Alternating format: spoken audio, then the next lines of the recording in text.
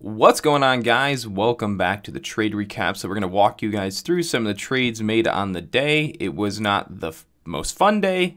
We are green about $400 on the day. After commission, it's more like $350. So still green on the day. Didn't really make a whole lot of money.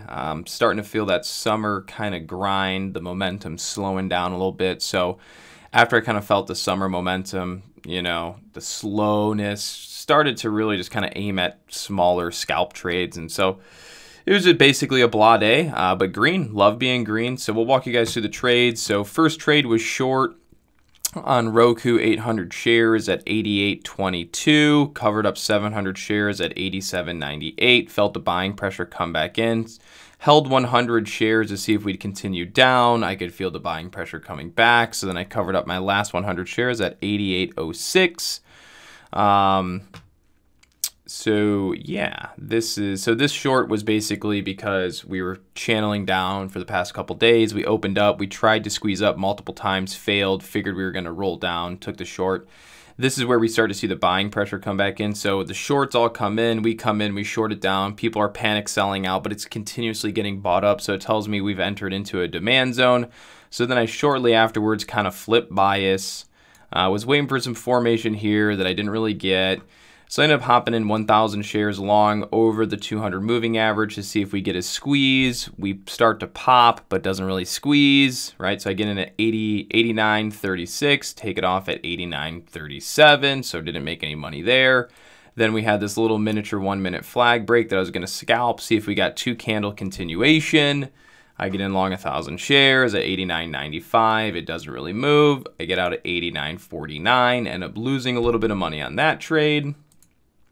So Roku just kind of battled me all day, wasn't getting any follow through, at least not for the moves I was trying to make. Then afterwards, I took 100 shares long. After seeing this grinding action in the demand zone, I figured, sure, I'll swing trade it. So currently in long, 100 shares swing trade at the top of the move on the day. So I'll probably be red at some point, but going to be holding that for a swing trade. So Roku altogether made $166.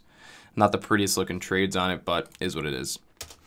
Next one traded. Actually didn't really trade this. This was a swing trade overnight, so ABBV. So I ended up getting short. Wow, that doesn't even make sense.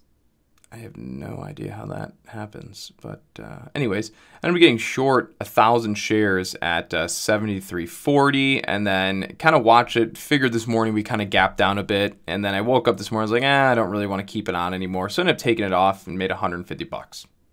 Really not much there. Reason for this trade was if you look at the daily chart here, it had gapped down, bounced back. So I figured overnight we'd have like a little bit of a one-night pullback, which we did, which I did trade, but it probably wasn't the best trade to take in the first place. So that's why I took it off pretty quick. Nonetheless, made $150 on it. Okay, AMD. Let's go to AMD.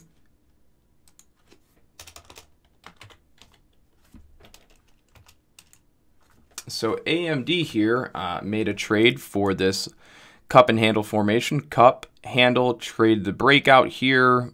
Whenever you're trading breakouts, you tend to have to be pretty fast with it because if you don't get the follow through, it's going to pull back on you just like you can see it did. So I ended up getting in 3,000 shares. It popped in 3,000 shares at 31.08. It pops up to 31.13. I take off 2,000 shares. I'm holding 1,000 shares left. I take off another 500 at 31.11, and then I can see the selling pressure come in. We're not going to get continuation in the move, so I take off the last little bit of shares at 31.05 for a total win of a whopping $74. So really nothing too great there. Cup and handle pattern, no continuation or follow through on that. COTY.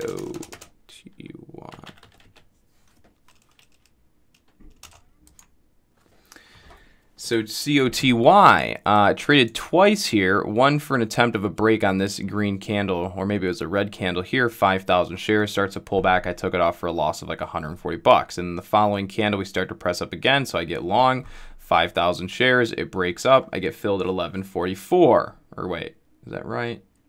Yeah, I get filled at 11.44, pops up to 11.46, I take it off. I'm seeing that the momentum's not going to continue in this move, so nonetheless, small $83 loss on that trade. I ended up trading FCEL today, which I would normally never trade, but I did trade this. I traded 14,000 shares on this dip right here. Bought in 14,000 shares at 41.68, sold at 42, or yeah, 0.423, right? What is that? Yeah, 40. So bought in at 41 cents, sold at 42 cents for a whopping 79 bucks. You really can't make any money trading these unless you trade it with heavy share size, which I did, but even with the spread fills, 79 bucks, nothing there. And then NVIDIA we traded once today as well. So NVIDIA opened up this morning with a short, second candle of the day. So I'm getting short 500 shares on NVIDIA here at 165.03. Drops down. I cover 400 at 164.90. And then I cover the last 100 shares at 165.14 for a small loss on those 100 shares. And then a total of 42 bucks. So decent amount of trades today. Not getting any follow through on the trades. Still inched my way for a green day. It's not a big green day. It's not the most successful green day, but it's green. You're going to have days like this where you try these trades and the momentum is not in your favor and they just don't work out the way you want. And you have to be willing to take your trades off quick, take the money that you do get and be able to understand the market you're in so that you don't continuously trade into not so good setups or hold trades you shouldn't be holding. So definitely starting to feel that summer slowness in the market. And it also makes sense. I mean, it's the week of 4th of July too, so not surprised. But nonetheless, ending the day up 442 bucks with the open swing trade, so that could easily change. But solid day, up at least a couple $100 on the day. Can't complain. So hope you guys liked the video. Hope you learned something new, and I'll see you guys in the next video.